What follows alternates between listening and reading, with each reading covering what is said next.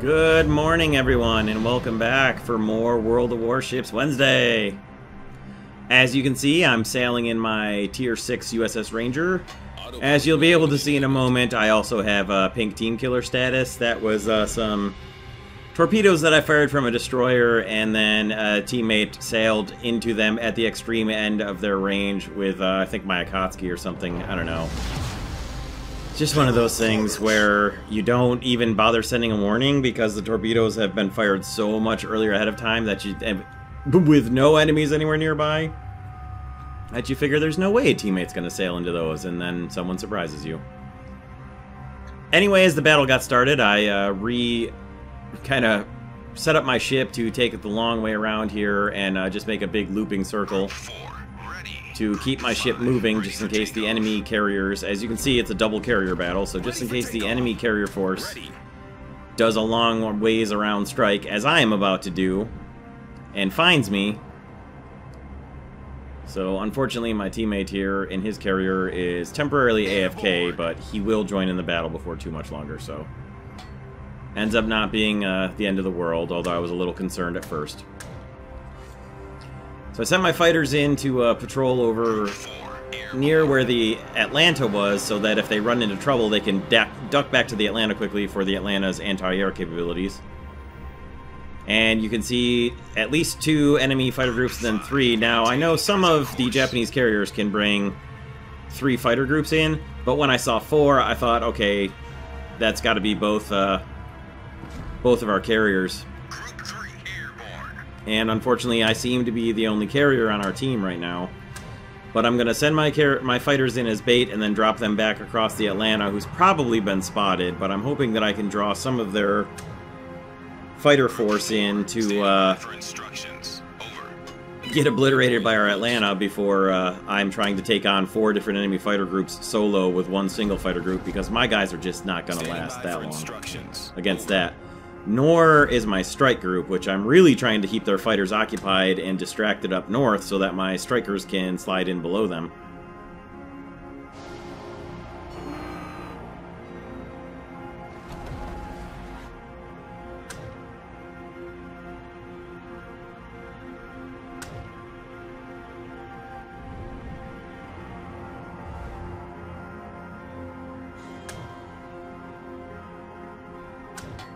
We're under attack!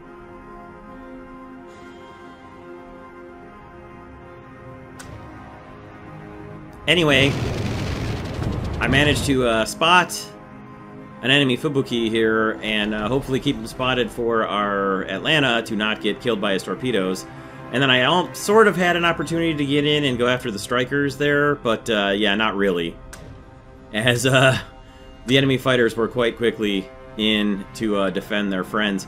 So you can see my teammate in his carrier is back in the battle and is providing some aircraft as well, so I'm not the only one. So at least the enemy fighters have more to be distracted by as my strike group is making its way down around the edge of the map. So far undetected, I believe. And I'm going to try and get my fighters in and catch their torpedo planes on the way back out of the battle, as my teammate in his carrier is going to get a couple fighter squadrons tied up there up north above the Fuso and the Fiji.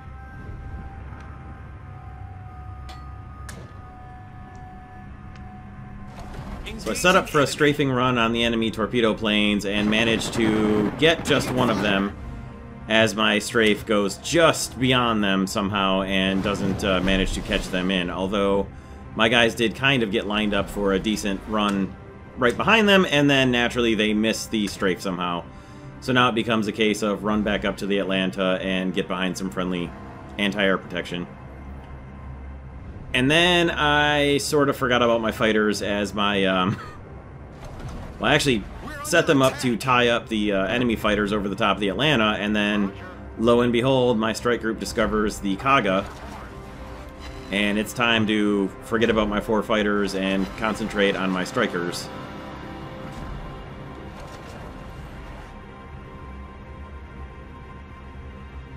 Group 5, we're under attack.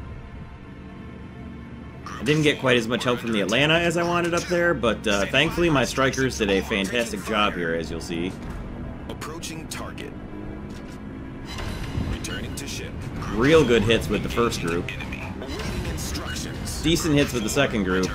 And then my torpedo planes really pulled off a good strike here. And then, unfortunately, a little bit too late, I find the enemy carrier, the second carrier is AFK, although 4 torpedo hits on the Kaga sealed their fate. And all I could do really about the Hiryu was just mark him and send my fighters down there to hopefully catch up to him. And he's completely AFK. So I've got to wait for my guys to get all the way back north again and rearm, although I didn't lose any aircraft in the strike, which is also nice.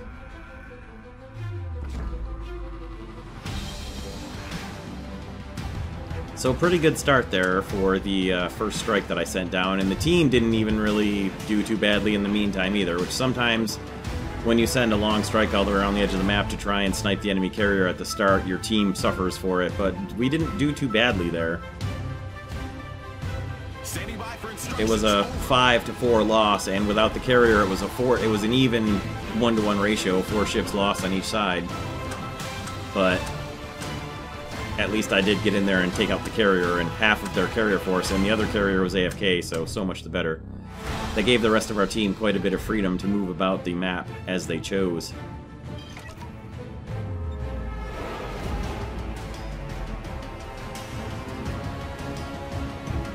My strikers are making it back to the carrier and rearming, and I'm going to push my carrier a little closer to the battle as quickly as I can here. Now you can see, unfortunately, the enemy carrier captain has made it back to his computer chair and is re-involved in the battle, and sadly I won't be able to just send another strike straight down the middle, undefended and unprotected, and get in and get a double kill on the enemy second carrier, but it was worth a try. I'm still sending my strike group right down the middle after him, though, because if I can get in there and take out the second carrier, I've just got pretty much free reign to go after all the enemy ships that remain.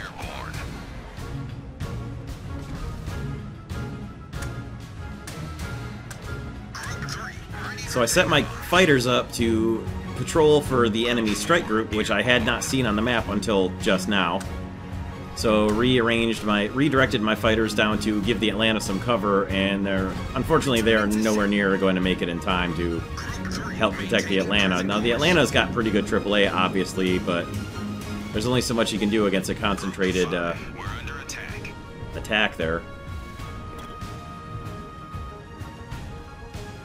Even though he had some pretty sick torpedo beats going on, he's also facing down a Congo and a Bayern by himself, and that's going to be tough, with a Belfast and a Königsberg apparently shooting at him as well.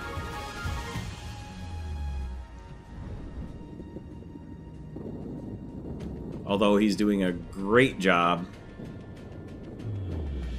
lighting up the enemy carrier. We're under attack. Now, I should have gone after the battleships that were threatening our Atlanta here, but I really wanted to get rid of the enemy carrier to give myself total freedom of movement, and that wasn't really good for me. I definitely should have gone after the battleships first.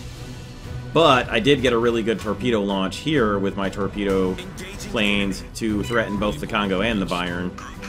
Too late to help our friend the Atlanta, unfortunately, but watch these hits on the Congo. Unfortunately, it was 2 more torpedo hits on him than I needed, and one of my bomb squadrons got just ruined by the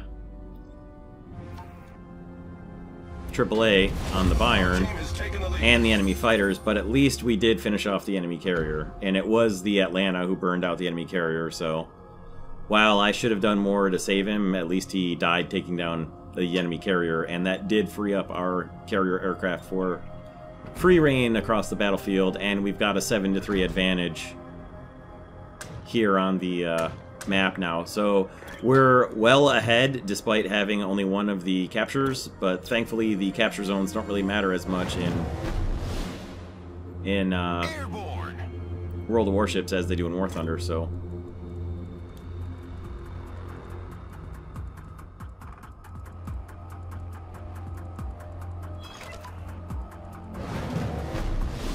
we switched that around rather quickly, and I relaunched my strike package to go after the Belfast here, even though he's about to drop as much smoke as he possibly can.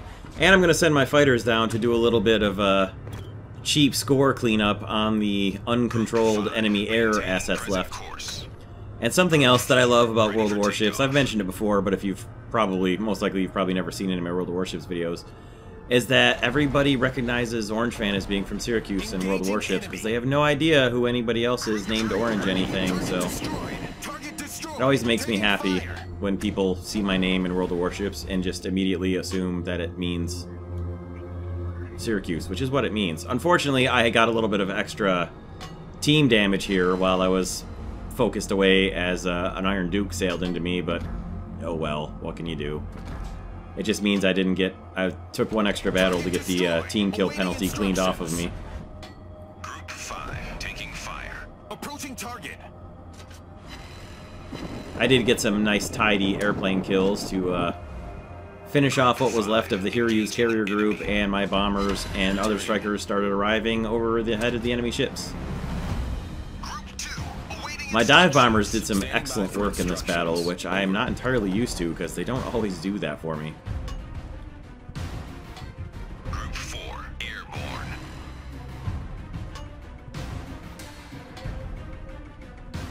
Returning. Group 2 target destroyed. Group 2 awaiting instructions. Group 3 airborne. Waypoint reached.